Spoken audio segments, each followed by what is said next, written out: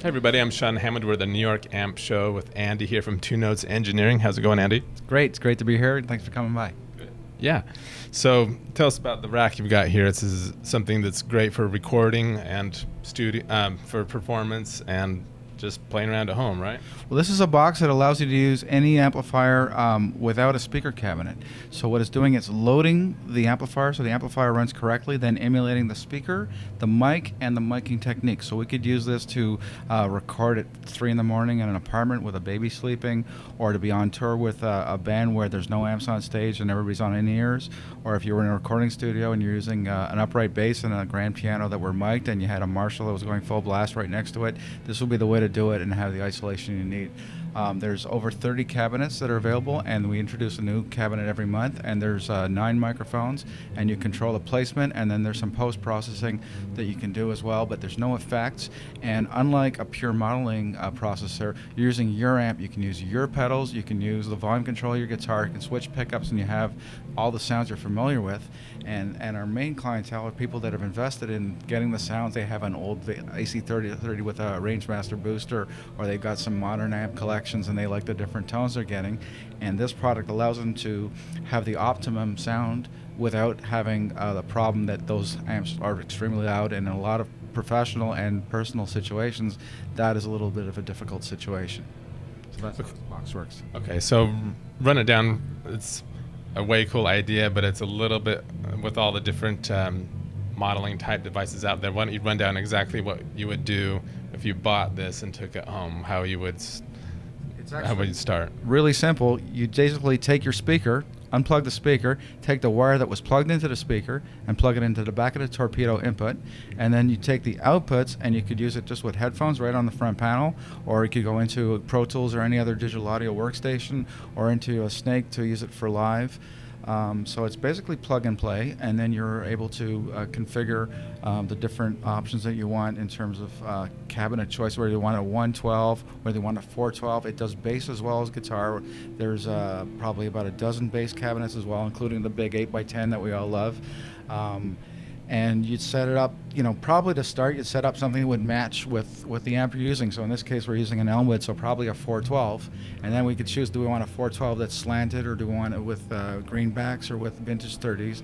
And there's different models of different cabinets. And then do I want a microphone that's a modern ribbon microphone, or do I want a classic like an SM57? And you'd find a microphone amp combination that suits, and then a little bit of the placement to get the optimum sound.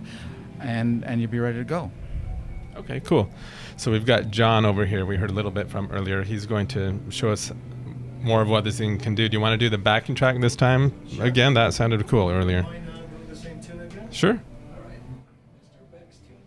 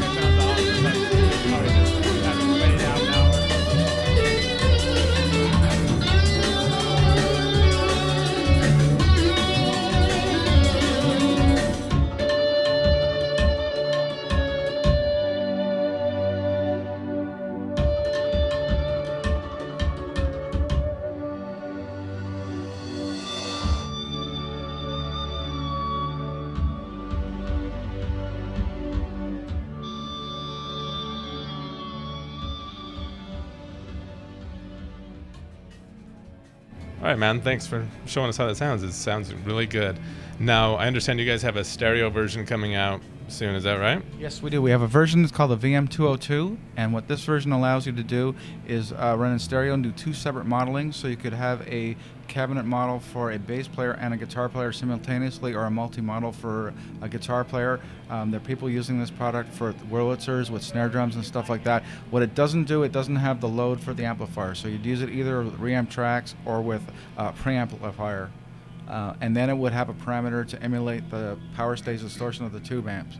So again, it's your tone, but you're using the modeling to finish the signal path. This particular version, the 101, is the one that you use with a tube amplifier. So that's the big difference. All right, cool. Well, where can people go to find out more about both of these? It would be at tuneouts.com or our website, which is diffusion, DIFFUSION -audio.com. And we have demos online and lots of information. Awesome. Thanks, Andy. It was good to meet you. Likewise. John, thanks. I'm Sean Hammond, and you're watching PremierGuitar.com.